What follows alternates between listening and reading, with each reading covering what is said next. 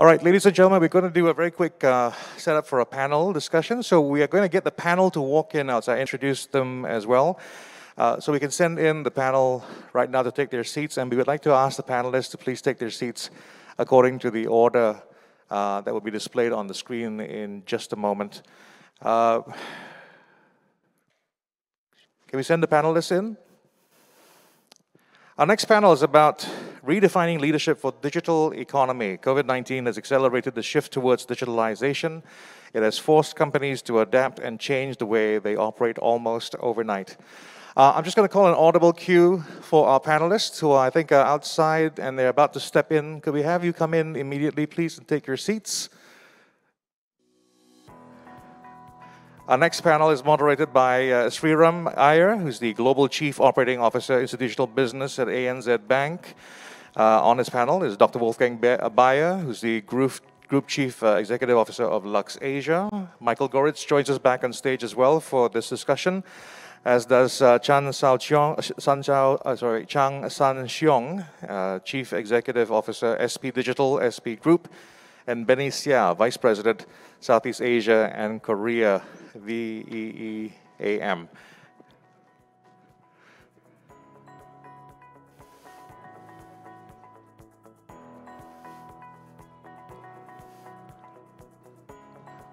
Could you welcome our panel with a round of applause, please? Thank you.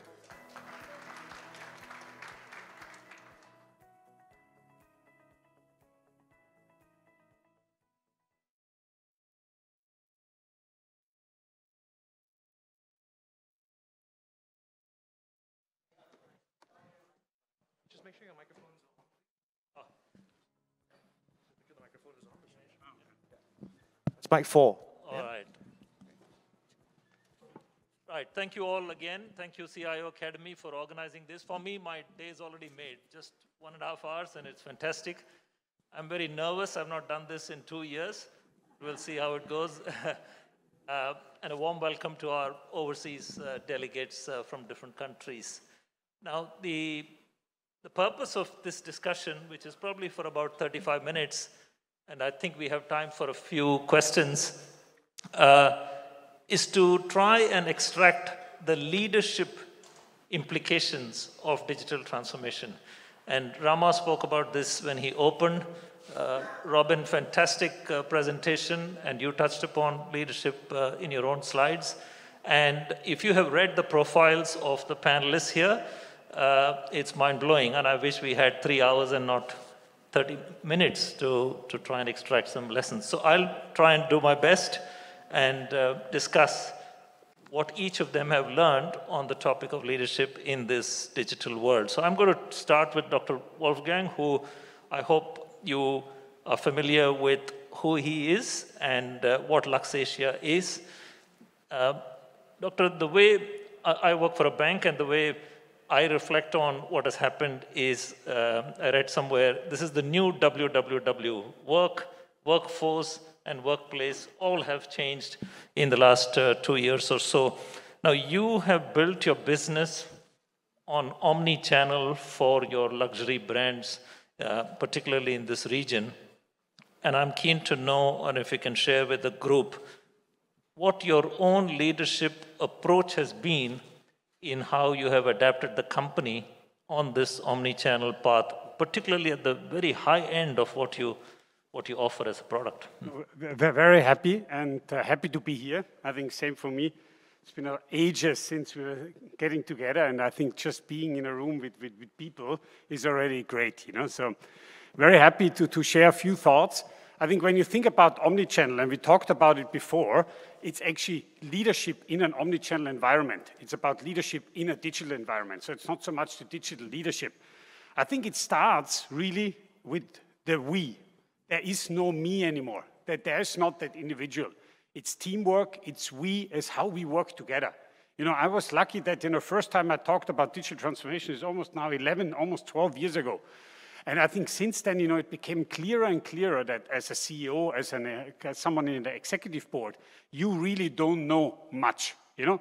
It's about people leadership. It's about getting the right people. It's about making sure they work together. So the first thing is really the we, you know. So understanding that you cannot do any strategy, you cannot lead it by yourself. It's always the team around you.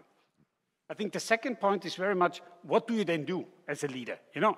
And I think in my humble view, it's really making sure that your vision that you put out is purposeful.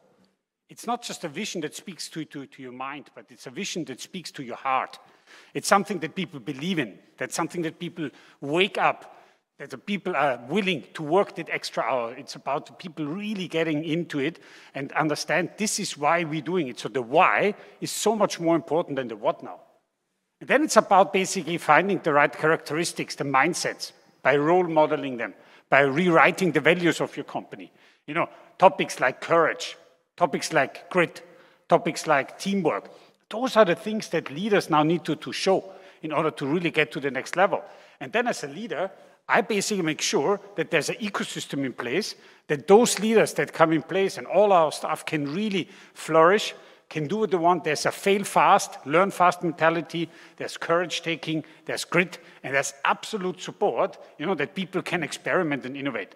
And so that's basically kind of the role that I see in leadership now in the digital world, because it is changing so fast, and we heard that before, that if you go down with a very strict path and say, this is today and this is where we're going to be, most likely you won't. So it's much better to create a framework and guidepost for people to work in there and unleash them like speedboats to get the best out of it.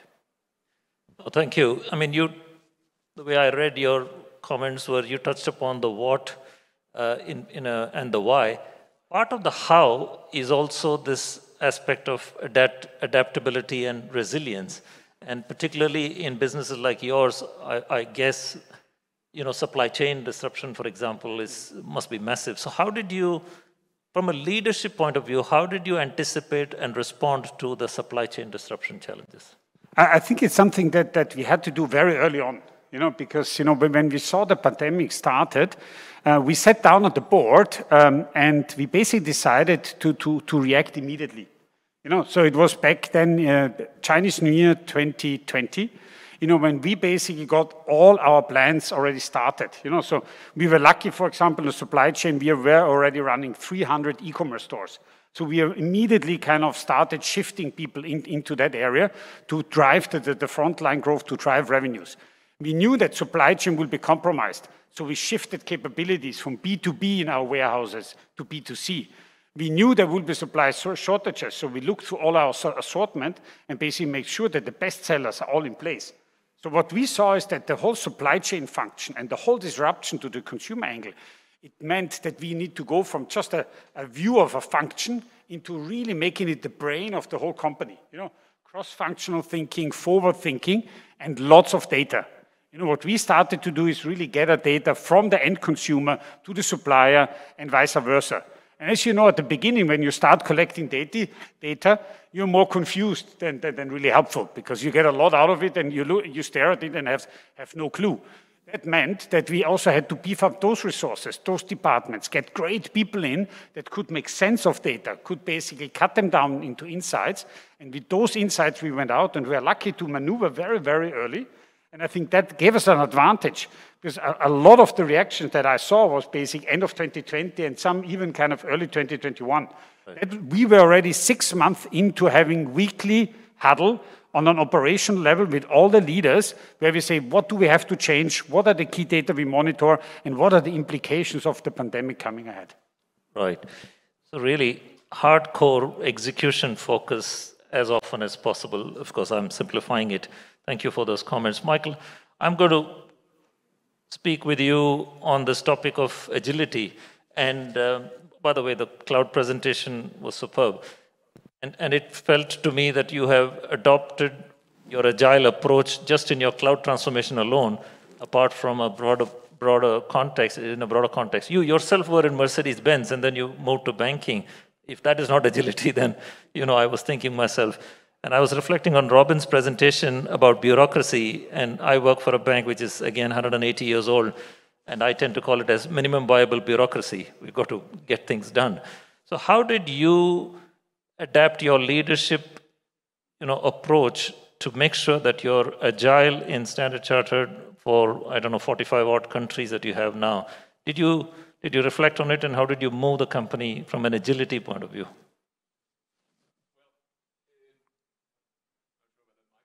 Oh, here. Oh, you got your. Take that one. Okay. Okay, thank you. Yeah, well, the one thing which, when COVID struck, I mean, we were actually locked down and we were not able to meet. And then obviously it needs a lot of leadership in a diverse, distributed organization like ours to keep the people together. Yeah. And specifically the agile routines which we had, like huddles and all this kind of things, all of a sudden we had to do in a virtual environment, which is a little bit harder. But if you say, guys, this is still important to do this, so we found relatively quickly some ways and tools and means in order to transfer what we have been doing before in the new environment. So I wouldn't say. But first of all, your question was, so how did we do it in the first place? Well, in the first place, we said we have to go into agile development, but not only us as a technical organization, but the whole bank had to transform. So we introduced what we call new ways of working, which is actually going away, or actually Robin touched on it, it's going away from a waterfall approach. So the business guys say something and then the technical leaders say they just have to fulfill. We went into a much more rapid feedback cycles with quarterly refinement forums and all these kind of things. So the modern way of, or the Spotify or whatever way of doing the business. And we shifted the organization into that one. So having these leaders between tech and ops, between tech and business, to work on joint targets and refine your ideas going forward. Actually, what's interesting, while we saw that a lot of this agility applies to many of the areas, there are still a few things which you cannot do agile. If you have a large-scale transformation, in our case, when we upgrade a core banking system from one to the other version, I mean, there's nothing agile in there. You know, you do it in 13 months, and it's 13 months, it's at the budget and that quality or the outcome we want to have. So I think the real wisdom is to distinguish where an agile methodology would apply and where you actually should stick to the old traits of a waterfall or more structured planning. Right. And this is, I wouldn't claim that we've done it right, but we are getting there in optimizing the way. Thank you. And I suppose there is the agile methodology when it comes to technology and the way of doing things, and there is the mental agility from a leadership point of view of how you motivate and run companies. And as Robin said, it's more about people than technology itself. Which brings me to another related point, Michael. You work for a big bank, you're top of the house, you sit at the table. How do you present and communicate to the boards? And Dr. Wolfgang spoke about the word purpose. When you articulate purpose and match release of investments, and Robin said, in that company, he had a blank check, and so he could go ahead and do what they like with great outcomes, but that's not always the case. So how did you adopt a leadership approach to communicating to boards and convincing them on your agenda? To be honest, this for most of the techies in the room, that's the hardest part of the story. And you have to have kind of two phases. One phase is you talk to the techies and you are down there in the machine room, get their attention. And then you go to the board, and the board does want to know totally different things. They are concerned about risk, about profitability. Yes. They are concerned about how fast can you do this. And the trick of the trade is then to express this in layman terms. No disrespect to the board, but often they don't have a technical expertise. So and this only goes well if you have a kind of a certain confidence or trust from the board. And now the question is, how do you get that trust? And I showed on page 2 or 3, I showed my pyramid. And this pyramid, I call it the mission pyramid of IT. You can call it, you're all familiar with the Maslow pyramid of essential needs, where you have to have air, and then something to eat, then you have security, and then it ends up in self-awareness. So in IT, it's a different thing. In IT you have to start with security and compliance, then you add on stability, then you add on efficiency, then you add on effectiveness, and then it comes to digital transformation. If you don't deliver on the lower levels, you are never invited to the top table. So if your systems are not stable, if you have issues with the regulators all the time because you have security problems, I mean, you're just not heard. I mean, you're sent back into the basement and say, "Hey, do your shit." Yeah? But if you actually deliver on the basic levels, then the people trust you and they say, "Well, maybe we try with you to do a real digital transformation." And this is a longer process. Yes. This trust is not built in a second. So don't try to be the genius coming in as a CIO in an organization, say, "Hey, I rip it off, I do the digital transformation," and behind you the infrastructure is crumbling and you are in a no-win situation. Very powerful, and that's where the challenge is mixing and maintaining consistency of a well-managed business and then topping it up with funding for digital, agendas. So thank you. Let me move to Sheong and ask you about your business, which is so intensely competitive. It's got opened up. It's got challenges from the digital side and SP, and there's no conversation on leadership without the word culture. And I tend to call it as human-centered leadership as opposed to design. So on the front of culture and your circumstance as a business, which is really exposed to competition, how did you approach the point of culture and cultural change before digital change? Sure. Yeah, so I think the utilities and power industry is kind of different from a lot of other industries, but at the same time, it's very much the same. At a base level, it is run by people, although there are a huge number of assets that are owned by the organization. But fundamentally, it's not self-running, so you do need to have people to drive it and to monitor it, to operate it. And therefore, people becomes a base level of what you do. But the culture of the people are very different, right? And I was explaining to someone earlier in this event that the culture for a utility company, it's in fact the opposite of where I used to be. I used to be at PayPal, a tech company. And in software, a lot of things are run and the business is driven by people.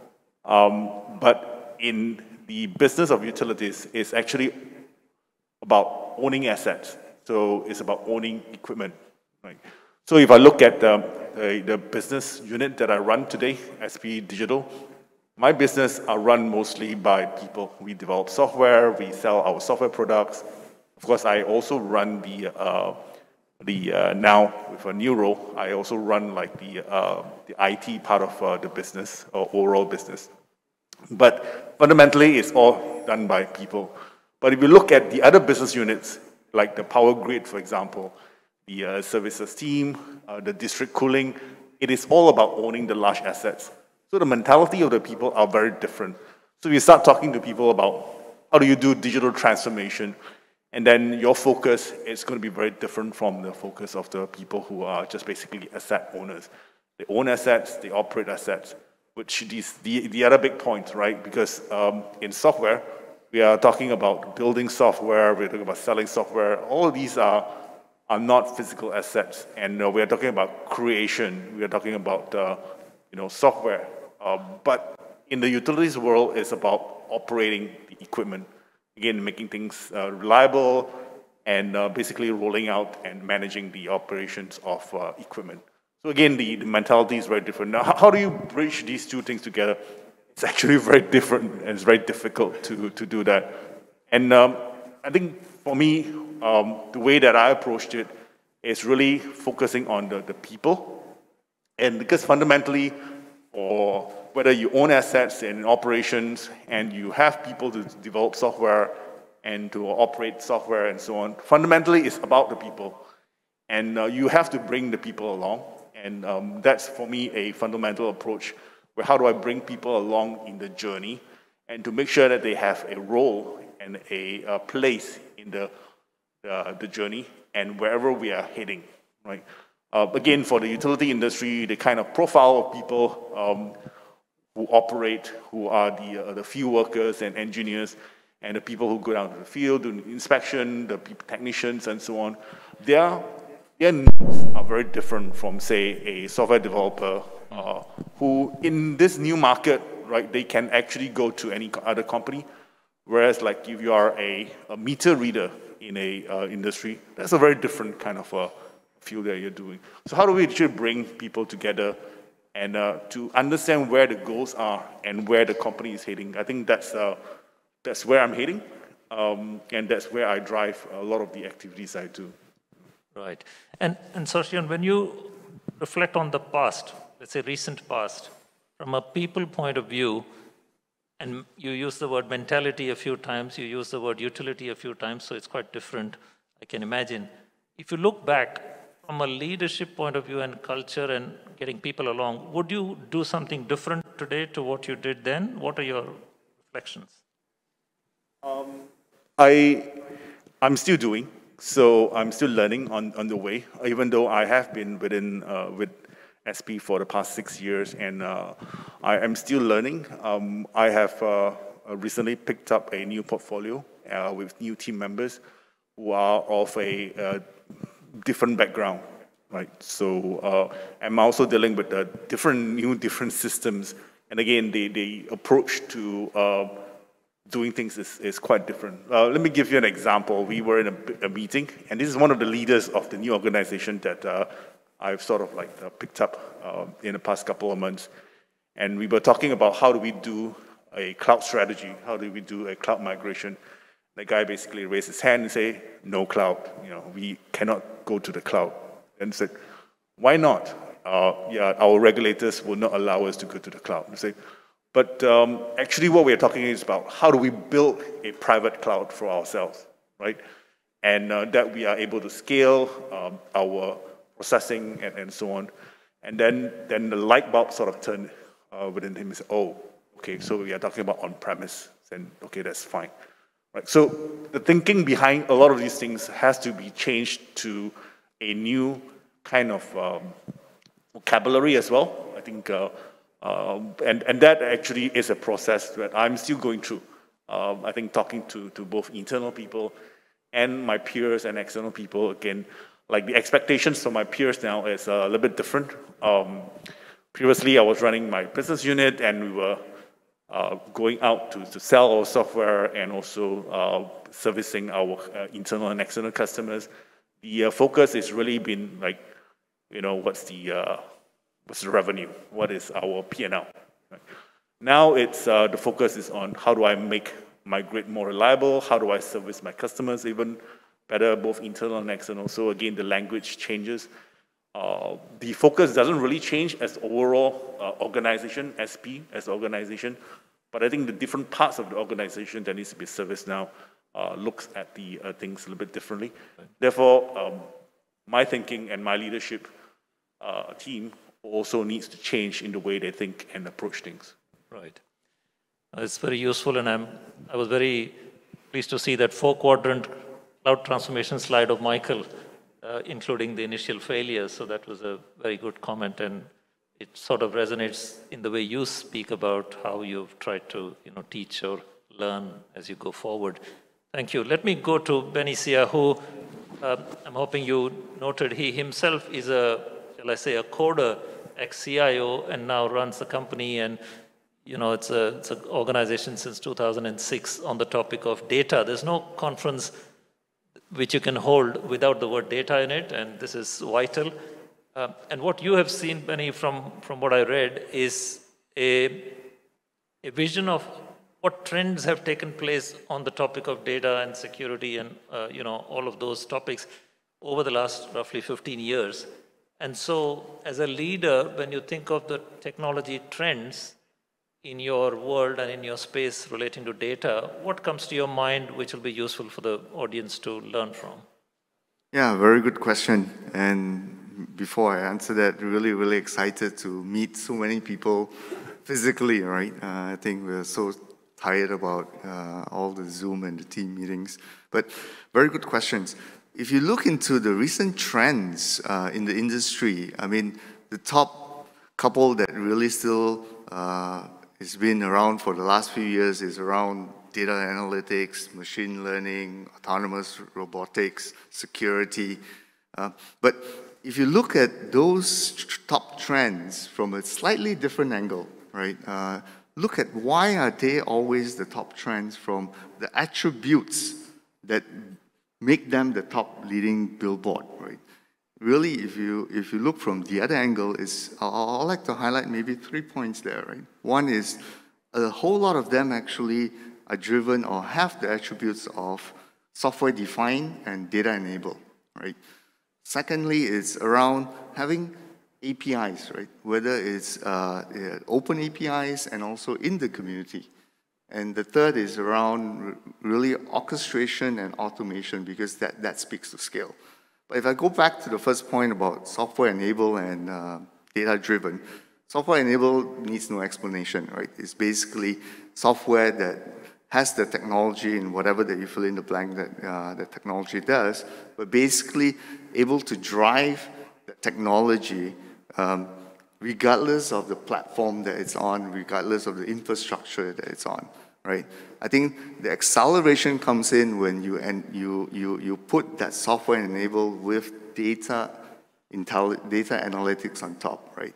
So a very good example would be, especially in the world that we operate, it's how do you then protect your data? And we were having a side conversation with Michael earlier on.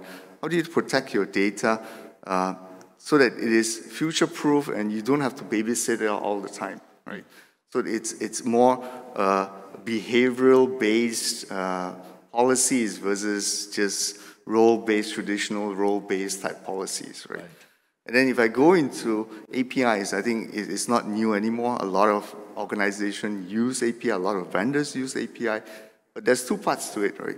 I think when you want to go in the digital transformation, APIs does help a whole lot, especially the open APIs to be able to work with other technology vendors of your solution platforms.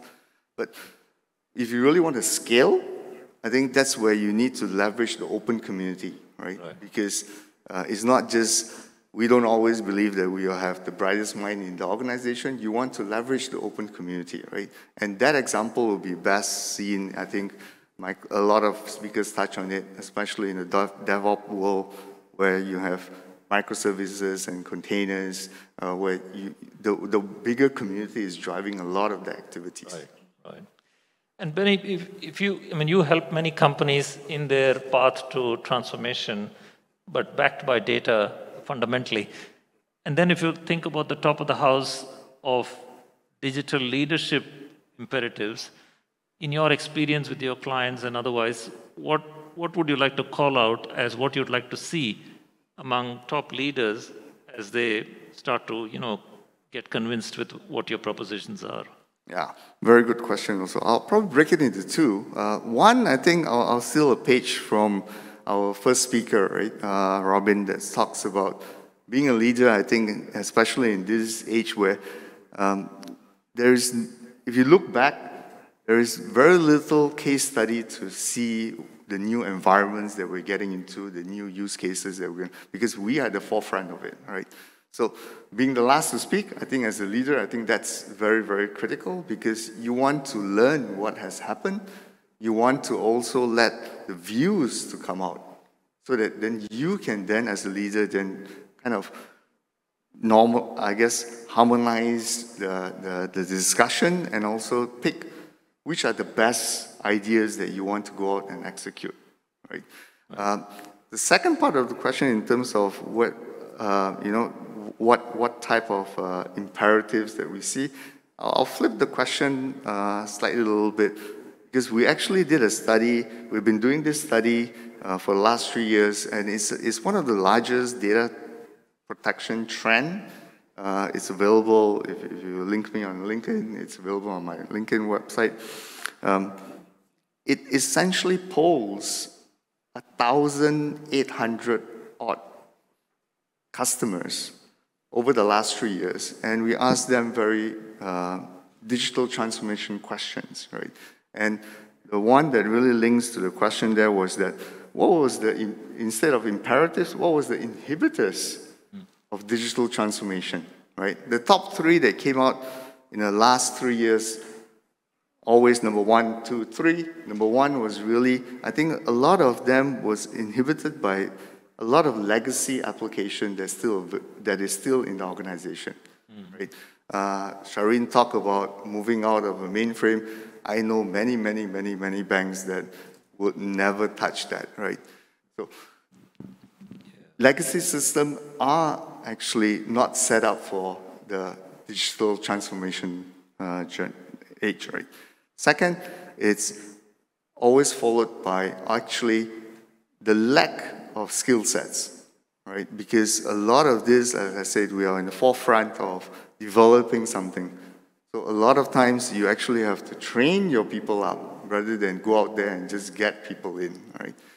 Lastly is, I think it was also brought up, is around this buy-in from senior management, buy-in from the board, because you are going in a different route, in a different place, to a different place. It is sometimes you need to articulate that vision repeatedly, right? And to Michael's point, in terms of building that fundamental trust first, that is very crucial. Oh, that's very powerful. And I actually had a related question, but you ended up covering that too, which was the use of data and AI and related, transformational toolkits. How companies, in the way they are led from the top, how the use of data and all that has become a challenge now. And you spoke about the buy-in from the board, which is what I was heading towards. Let me come to Dr. Wolfgang and ask, if you don't mind, he spoke about skills on leadership. When you, let's say, hire, or when you're trying to get people onto your company, what kind of skills do you look for these days in the context of leadership and digital? I think the first point that you rightfully pointed out, it's about leaders. Right. And the first thing is, the digital is secondary. The first one is it a leader, he or she a leader that is ready to take on challenges, lead people to the next level? Because, as a CEO, you entrust those people to really make sure they're taken care of, they're empowered, and they go into that direction. So the first one is clearly about leader. On the second one, when it then comes to the digital position, it's very much, I always see a spectrum between digital dreamers, people who dream up things and are fantastic and very innovative, and then the business-minded technocrats. I think it needs to be something in the middle, where we basically say kind of, you need to have the ability to dream, but at the same time, you need to be able to bring it down. You need to bring kind of the horsepower down to the road and really get going and make things happen, especially in corporations, that also look at returns, that look at kind of revenue things. So just the dreaming part would not do. and then last but not least, when you would kind of really focus on 3 characteristics. The first one is the ability to work with teams and within teams, the humbleness. We talked about it a lot before. The second one is courage. It's so important to have courage, to come out with ideas that maybe you already know that most people don't like, but you still present them, and you still pursue them because you're convinced that this is the right thing to do. And the last one is grit, because we know grit. Yeah, resilience. Because, we know very much kind of, when I just think about the journeys that I've been in, kind of from Singapore Post to LUXASIA and some startups, we never ended up where we thought we would end up. And there were 100 roadblocks around, but we always went on. And I think that was really kind of the key to success, not to give up, believe in yourself, believe into the digital transformation, and just inspire people around you. No, it's very powerful, and I can resonate with one comment that you made. I also run a global team, and I often tell them, for me, .exe is more important than .ppt. Right? Stop giving me those slides. Michael, thinking about change, sorry, yeah. There's a note. Oh, there's Actually, a question. We encourage the audience to raise some questions on Pigeonhole, and there are some interesting questions here on the screen. Huh? Right. Okay, we can digress to that. But can I ask, 30 seconds, your answer. You've been a CIO in an automobile-grade company and in the bank. How has the role of the CIO changed over time, you think? Very quickly, 30 seconds. Oh, well, absolutely. When at Daimler, which is a car company, the CIO was more organizing the internal processes.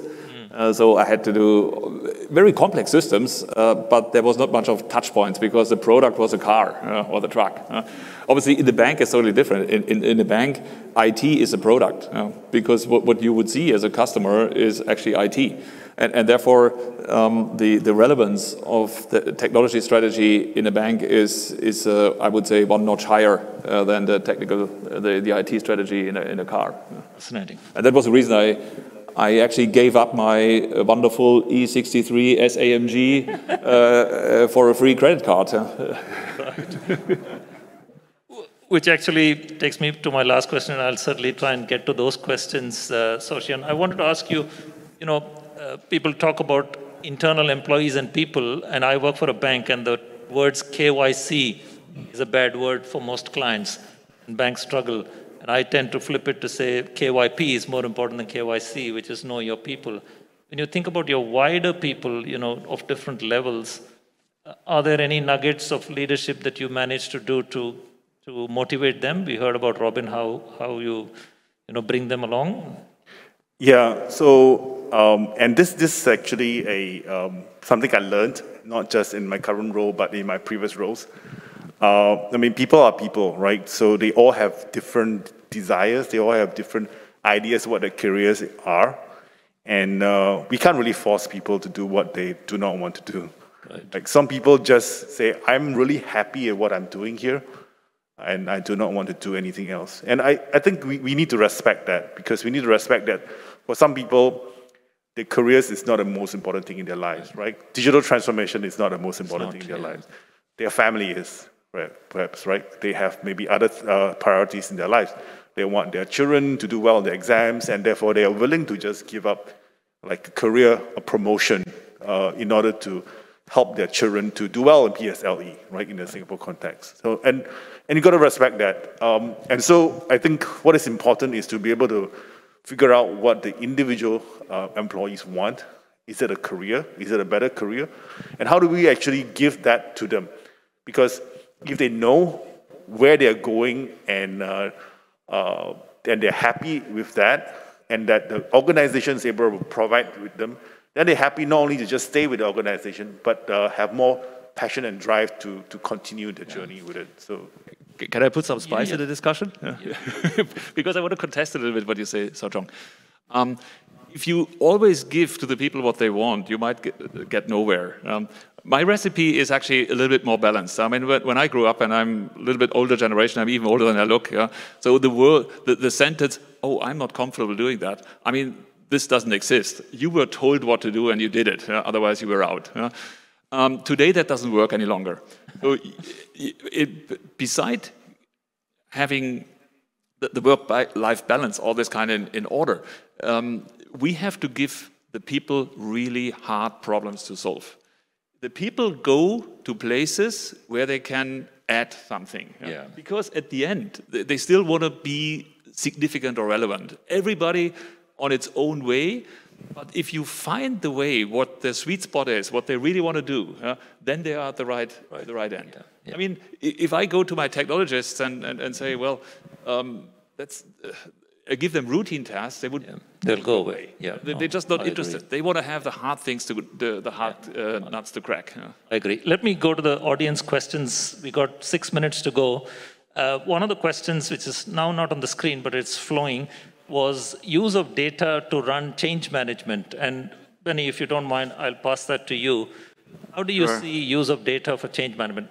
30 seconds, please. Yeah, I think one is, before even you get into that question in terms of how do you make your teams, make decision more data-based and data-driven, right?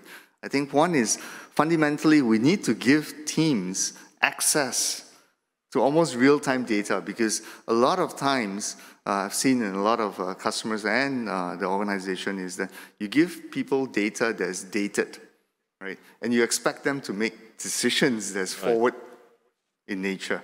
I think one of it is to make sure that the data that the team are presented is actually almost real-time, if not real-time, right? And there's a lot of technology out there that's able to do that, right? To make sure that you can spin off particular instances so that you can have access to that amount, and you can classify the data and pull out the data so that they are really making decisions based on the real data that the organization is facing. That's a very valuable insight. You know, you can do a lot of data analytics, but if it is not real time, you're wasting your time. And that is a powerful comment. I'll go to the next question here, which says, Michael, I might throw this to you for 15 seconds. How do you reconcile the agile way of working within technology and the waterfall way of working on the business side?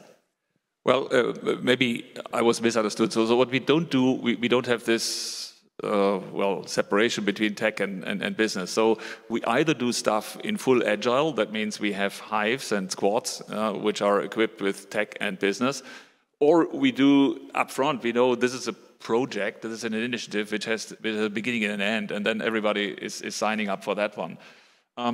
In our bank, it was actually so that tech has started with agile development, and then we morphed it into the business side. So we started the revolution or evolution from the tech piece, and now all the business owners, the product owners, are sitting in the squads and do it. So it was started there, but now I would say it's pervasive for the right purposes. Right. So for the right purposes, integrated tech is not different from business. Those are the three takeaways that I had. There was one more question which is not on the screen on change management. Is it possible to put that question back? Because I missed reading that.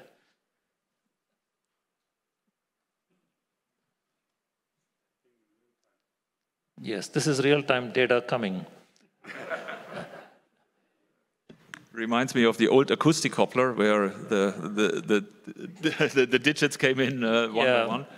Dr. Wolfgang, in your business on luxury segment, was change management a big deal, or is it overdone, overstated? No, a huge deal, Because, you know, when we started 5 years ago, we were basically brick and mortar distributor, you know, single category focused and doing that. And so what we had to get out to is to make sure that kind of the vision be painted to say everything will be data driven, everything will be technology driven, there will be omnichannel, to make sure that people really understand what it takes and what's in it for them. And so we told them how we're going to train them up, how we're going to make sure that their journey and their value on the market also will increase. But at the same time, it's very clear that change management, and that's based on experience in a lot of companies, you never get all of the people along. You know, there's always a mix. So I would say kind of if you get 50% of your people along, that's fantastic. I typically see a third of the people coming along, and 2/3 of the people we have to change and get new people in that really drive the change. Right. I might throw one question. This is from me to the audience, to the panelists. You know, I also work for a bank. We spend a lot of time building things for our customers. But one of the things I painfully observe is that our clients are not in a hurry to take on whatever and adopt whatever we have built for them. You know, a poor tech guy spend midnight hours and then the channels are made available, but the client adoption and client behavior changes take a long, long time. I'll almost say it's easy to build platforms, you can't change customer behavior. So Michael, did you experience that, and any nuggets? Well, I don't want to repeat what Robin said earlier. COVID helped a big deal. So we saw, for example, here in Singapore, seniors are 55 and above. So I'm a senior. I'm not comfortable with that one, but they adopted 56% more digital journeys than they did before in 1 quarter. Right. Because they had no choice. It was a choice, yeah. But actually it worked, and now they're sticking to it. So that means that was a big driver. And the other thing, it comes to data. Well, just look at the data. So if you have a new service out there, then please not only launch it with a lot of fanfare, but look how the service is consumed. Right. And listen to the data. Because what we more often than not see, that people are afraid of looking at the data because they don't want to see the answer. Right. They want to hear the answer, because the answer sometimes is not that nice. Yeah. Look, as I said at the beginning, I wish we had 3 hours and not 30 minutes, but whatever, 45 minutes. But thank you very much for all your comments, observations, nuggets. And I hope you got something out of this in the sense of leadership on digital transformation. I don't know if there is a feedback form, but please give me some marks so that I'm invited again. This is... Thank you very much. Appreciate it. Thank you very much. Bye. Great job. Thank you very much. Excellent panel. Big round of applause, please, for our discussion.